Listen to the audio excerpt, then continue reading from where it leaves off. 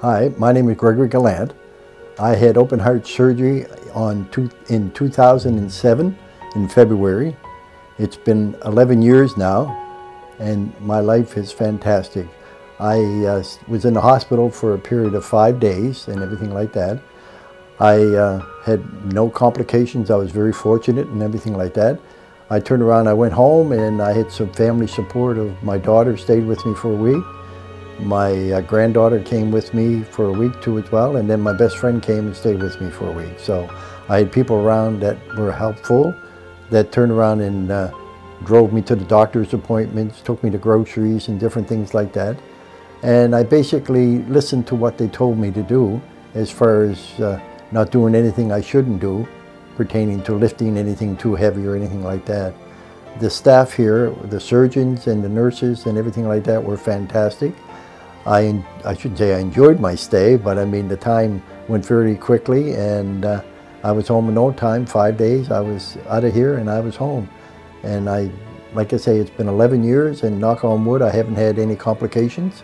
I have yearly checkups and everything like that. I see a cardiologist every year, year and a half, 2 years, depending, you know. I'm looking forward to having a stress test done in August of next year. So she's keeping a good eye on me, and I have a yearly checkup with my family doctor as well, and cholesterol and blood work and everything like that. So, and I exercise regularly. I go to the gym anywhere it's 5-6 days a week. You know, I do volunteer work here at the v02 for people going in for heart surgery and everything like that. And I try to reassure them that there is a light at the end of the tunnel and everything like that. So.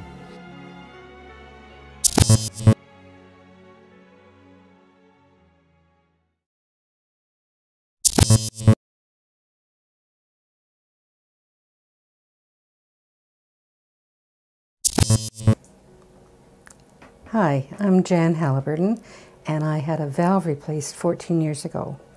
When I found out that I needed my valve replaced, I was quite frightened and quite scared because it never entered my head that the back pain and sore neck I had and sore arms was anything to do with my heart.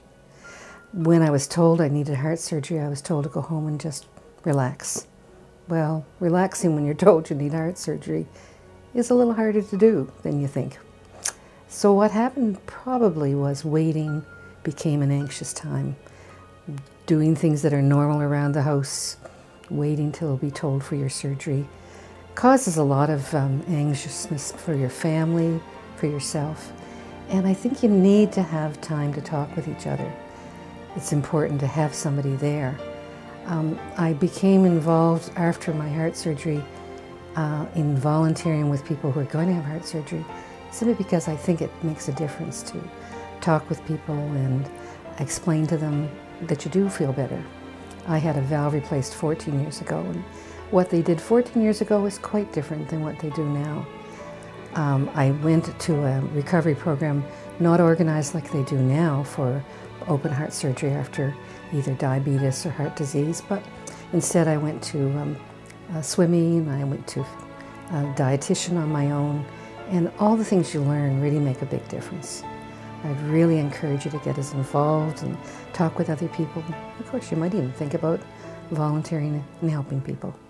When I had my surgery in hospital, I was helped a lot by the staff that were here.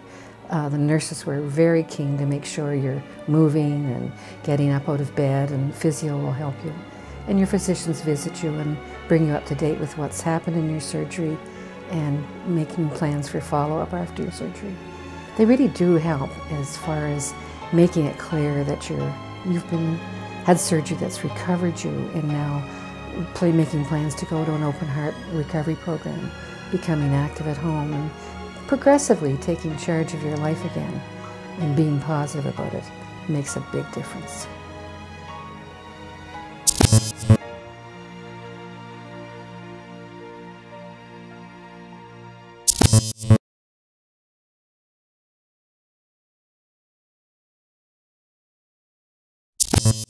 Hi, my name is Ken McMillan.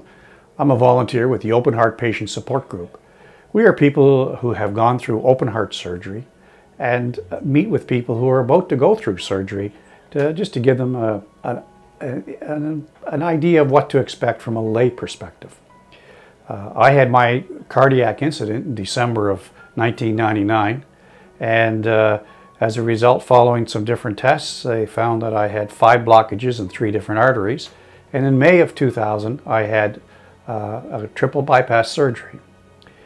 At the time, I didn't quite know what to expect, but with the advantages of the internet and that type of thing, and also the support of the people within the cardiac group, I was able to find out information about the surgery and some idea of what to expect. It's a type of surgery that some may say it can be invasive surgery, but it's very commonplace these days, and they only do it when they absolutely have to. Myself, I had my surgery in May. I was off work for a few months actually. Went back, and I've been back doing everything I've always done. I went back to work, finished out my career. I shovel snow still now and mow lawns and do all that type of thing. It's very important to get as much information as you can about the surgery and how to help yourself to recover. And cardiac rehab programs that are offered by the cardiac team can be very informative and help you to really get a handle on what changes you may have to make in your life. I know myself, as I say, after 18 years, I feel great. And following the cardiac rehab program, I was able to learn how to take better care of myself so that I didn't have to have a second or a third surgery. The cardiac rehab program and the cardiac group have proven to be very, very beneficial, certainly to me.